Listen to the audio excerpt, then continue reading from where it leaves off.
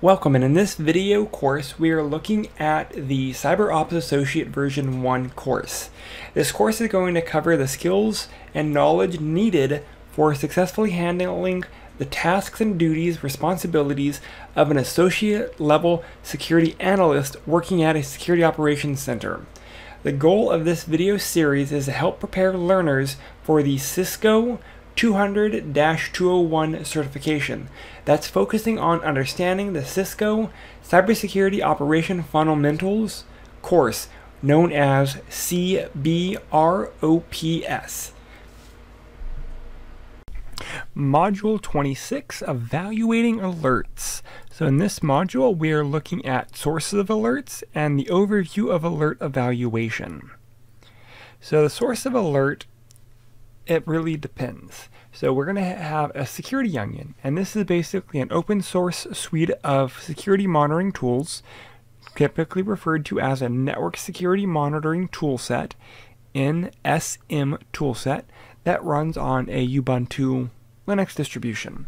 Security Onion basically provides three core functions for our analysts, and that is a full capture, packet analysis, and data type tool, packet-based and host-based intrusion detection systems, and alert analysis-based tools.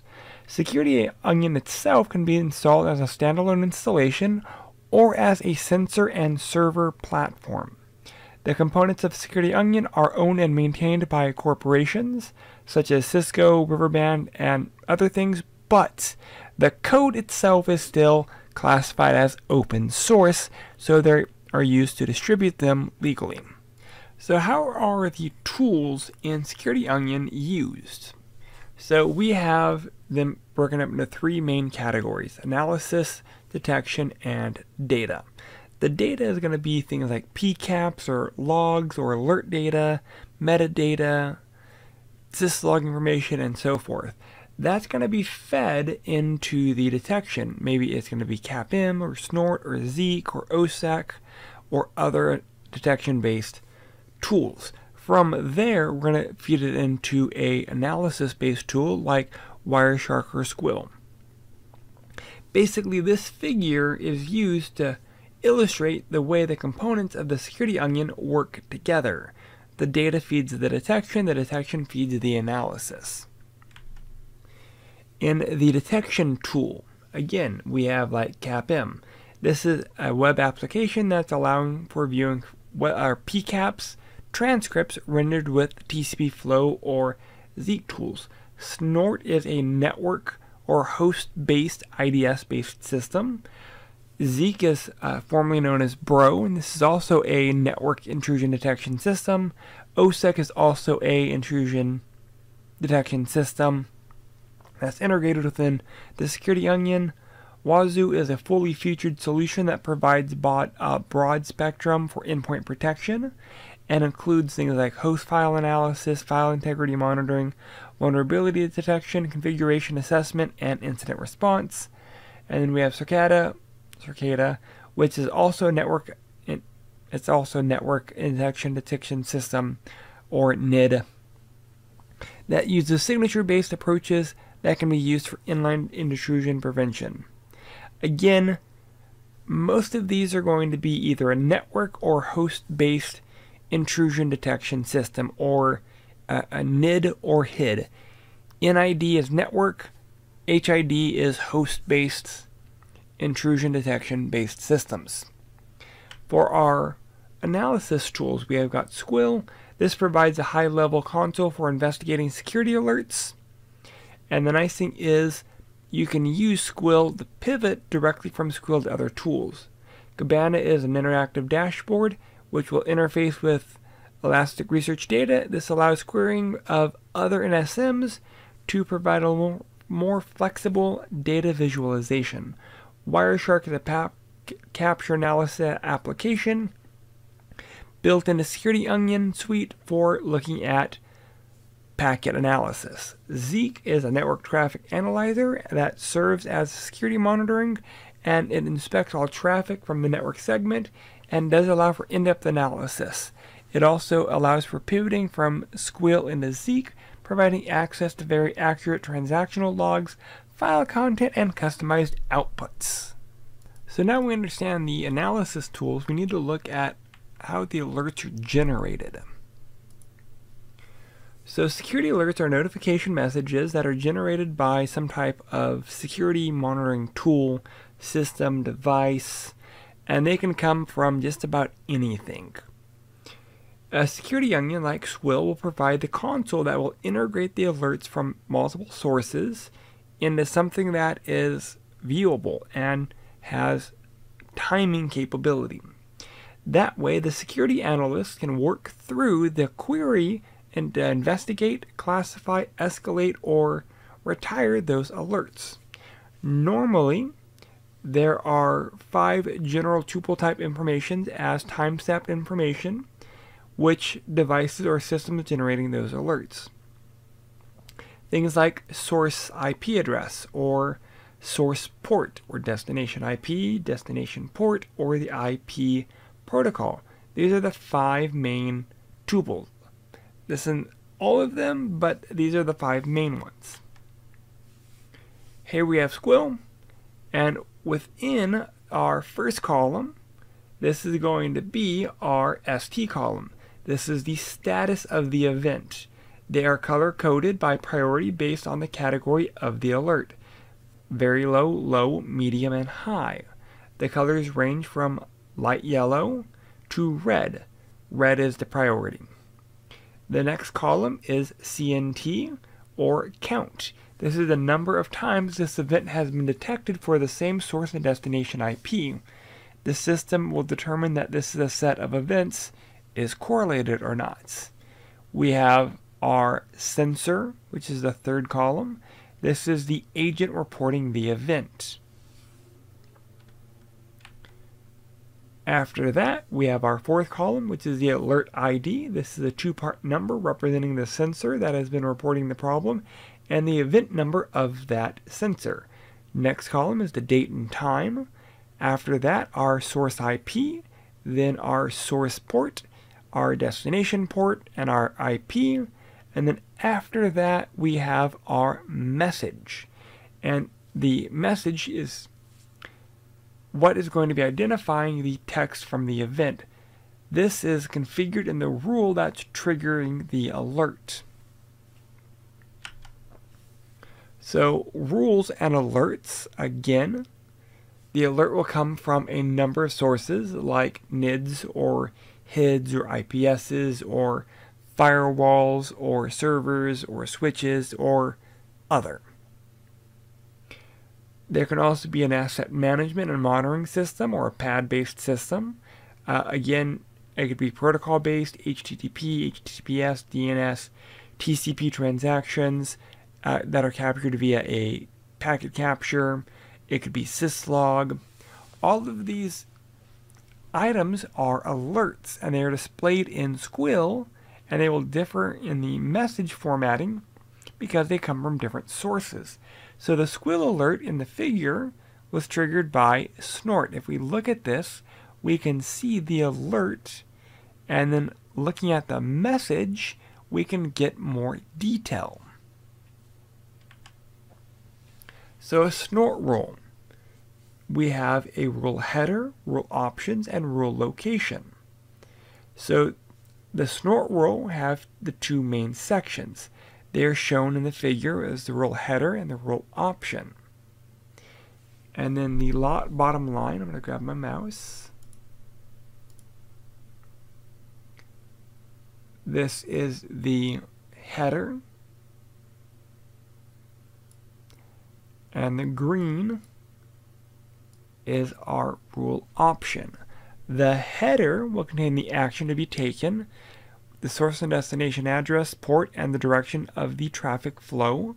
The rule option will include the message to be displayed, detailed packet content, the alert type, source ID, and other reference material. The rule location, added by Squill to indicate the location of the rule in the security onion file structure. So here we have again rule header in blue, our rule option in green, and the rule location in our purple. The rule header, again, the alert, IP, any, destination, any. So let's break this down. The alert is the action to be taken. The second portion is the protocol, which is IP. The any is the first one, is the source of any IP with any port number. The arrow is the direction, and then the second any is the destination, both IP and port number. The rule options, you get some options here. Basically, it's the structure of the options section and its variables. In this portion of the rule, it's enclosed in parentheses as shown in the figure which we just looked at. We have a MSG, and that starts it. There are three common sources for snort rules: GPL, ET, VRT. GPL is the older snort rules that were created by SourceFire. ET is a snort rule from emerging threats, and VRT are rules that are immediately available to subscribers and are released to their registered after users 30 days after they were created. So here we have our MSG, we have a GPL attack response. So the MSG is the message, the content, which is going to refer to the content of the packet. Our reference is not shown in the figure, but it will be the link to the URL that provides more information. We have a class type, which is going to be the category of the attack. We have a SID, security ID, which is a unique identifier for identifying the rule, and then we have a version or a reversion of the rule. We do have a lab covering our snort and firewall rules, which we'll do separate videos. Alright, our next major section is the overview of the alert evaluation. So there has to be an alert evaluation. There has to be some form of review. The threat landscape is constantly changing. New vulnerabilities, new threats are discovered regularly. New attackers are always finding new ways to innovate their attack methods. So it is better to have alerts that are sometimes generated by innocent traffic than it is to have miscellaneous or to malicious based traffic. So it is necessary to have skilled analysts investigating them. We typically have a tier 1, and they will work through queries of alerts like using Squirrel, using pivoting tools into Zeek and Wireshark, and Kibana to verify the alerts are actually exploits and not just something miscellaneous. So evaluating the alert comes down to 4 main classifications: true positive, false positive, true negative, false negative. A true positive, that is when the alert has been verified to be an actual security incident. The alert is true and it was flagged as a security incident. False positive, the alert does not indicate an actual security incident. It's benign activity that results in a false positive. That means something that should not have been flagged as negative was flagged. An alternate situation, like a true negative, is no security incident has occurred, but the activity is benign. That's normal traffic. That should be okay. A false negative is undetected incident, something bad has occurred and nothing found it. We want to limit our false negatives. So let's look at that in more of a RACI type chart. Positive and negative, true and false. Positive, an alert exists. Negative, no alert exists. So when we have a true positive, the incident occurred and it was flagged. A false positive, it was no incident occurred, but the alert was flagged. A true negative, no incident had occurred, but no alert had actually been flagged. That's what we want. A false negative is an incident did occur and no alert happened. We want to limit our false negatives. Benign events are those that shouldn't trigger alerts, regular traffic.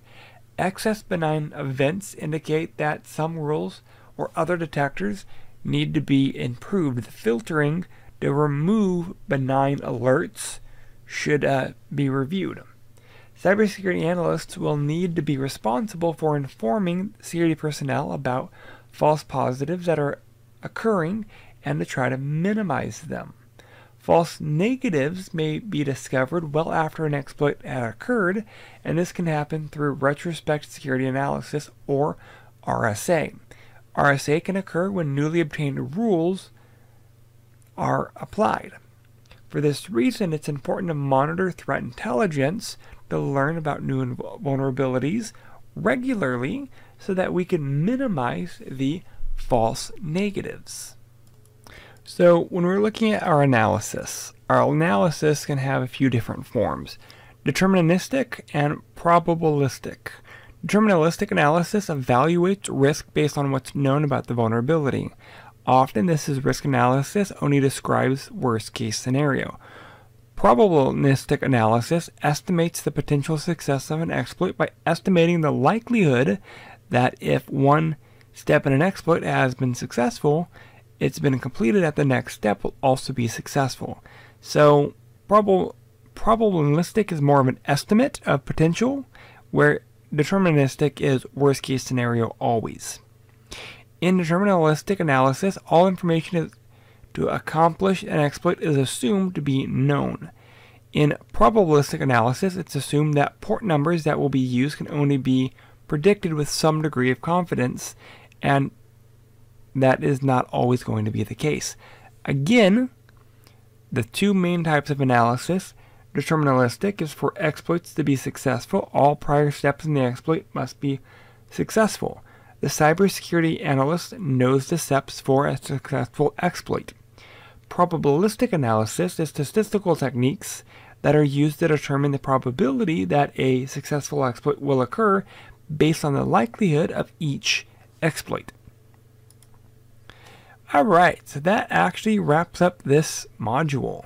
We looked at our analysis tools, we looked at our platforms for pulling in data, looking at Security Onion, we looked at Squill, Wireshark, Zeek, Kibana, we looked at things like Snort, we looked at classifications, true, false, positive, negative type alerting, as well as alternate situations.